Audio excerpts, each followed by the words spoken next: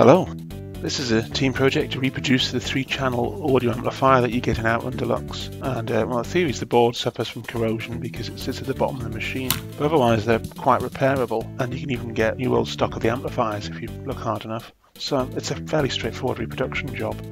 So the first thing we did was draw out a schematic, which you should be able to see if you set your screen to HD. And the board's got 3 identical amplifier circuits, which is one more than the upright cabinet.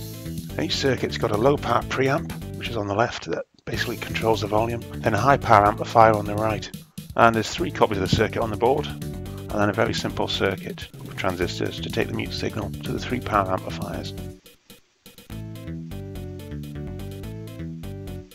So the next thing we did was to take a scale photo and reproduce the board in Circuit Maker. It's nice to get things as close as possible to the original dimensions, but we stopped short of copying the hand-drawn tracks. And you can see the photo there used for reference. And so I'll shut up now, as the next stage is to build the board and test it.